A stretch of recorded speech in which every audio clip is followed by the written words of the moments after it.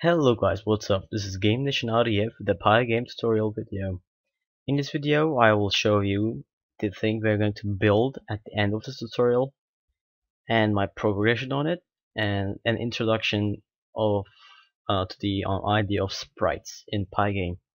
So let me show you what this app does. I have written this over the week and it's just a very basic game that you collect coins and game points.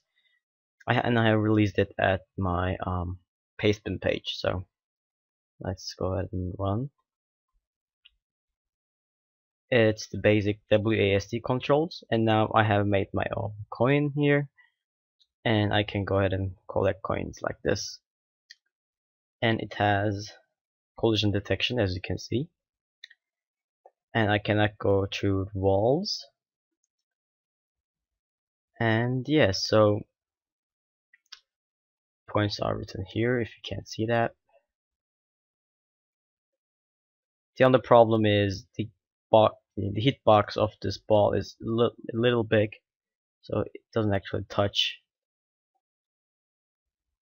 As you can see, it doesn't touch there, so it gives you the point a little early. But indeed, this works. So this is the thing we're going to go for. It's pretty simple, and you can add like different walls and timers, and you have to reach the puzzle or reach the coin, and I don't know, you can go creative. This is game development. So how I do this? Well, you cannot just go ahead and encode this into the game without using sprites. Sprites are built-in game objects that Pygame provides you with. They're classes, and you just implement them. And so, like, this is a sprite, and you give this an image, you give this a collision box, and you can detect collisions with this ball and this coin, with the walls and the ball, and all that good stuff.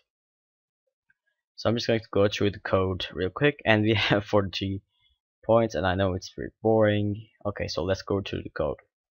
Now here we start our sprite classes. For every sprite in your game, you have to create a sprite class. And the things that are in it are very simple. You define what you're going to use here, and for example, in my wall class, I define a color, an x and y coordinate, and a width and a height. So, and all I do is create rectangles using these, and it gives me a sprite named whatever I want. So, and here's the same thing for player. I have an image file for that, and same thing as the coin.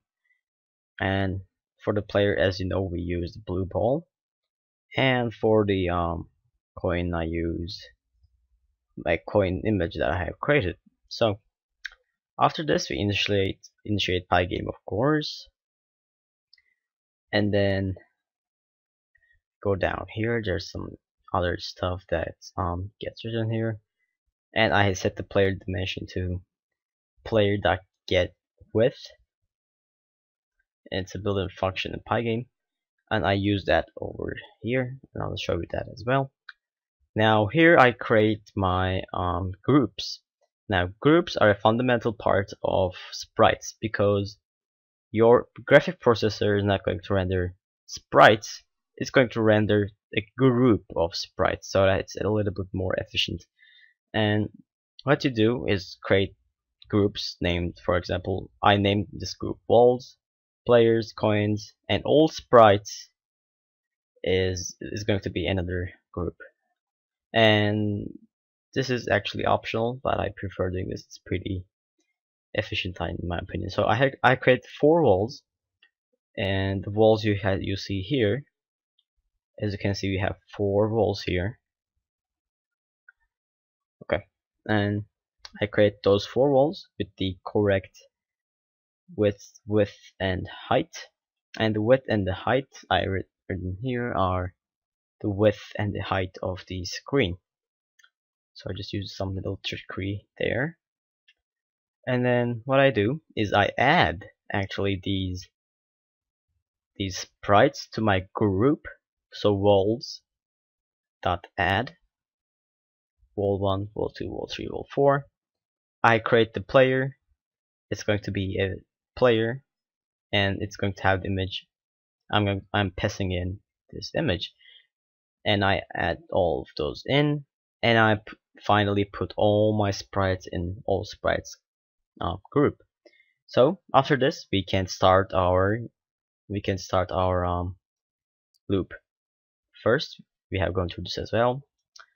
But what I do is I create collide lists, and this is basically for collision detection. What I do is name equals pygame.sprite collide any, and in parentheses I enter wall 1 players.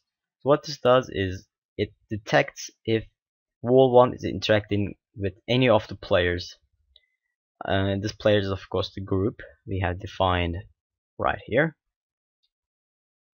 No, not there, here. And this checks for the interaction between coin and players. And then we start our loop. This is WASD movement.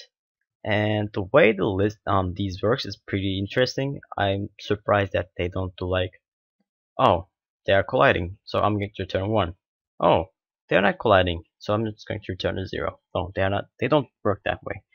They actually work with very interesting string stuff, and if there is no collision, it just says none. So I do if it's not equal to none, which means there's a collision, I move my y coordinate to 0, which is, since this is the this checks with wall 1 and players, and wall 1 is the one on top. So I move y coordinate to 0 and add up to it. So that's pretty straightforward. And if there's no collision else, just do my normal movement. And I set my player.rect.x to this x coordinate, and my rect.y to this y coordinate. So, and then I blip my background. So the kill switch, kill switch is there's a coin offset that the wait, do I need this? I don't think I need this. Okay, just forget about this. Now we have if collide list 5 does not equal to none. So if there's a collision between the player and the coin, I increase the points by 1. And what I do is generate a new coin in the screen with these offsets, and I draw everything at the final. So this was the overview and a little sneak peek of what are we going to do with the with our Pygame application. So yeah, I will see you in the next Pygame tutorial video, guys. Bye.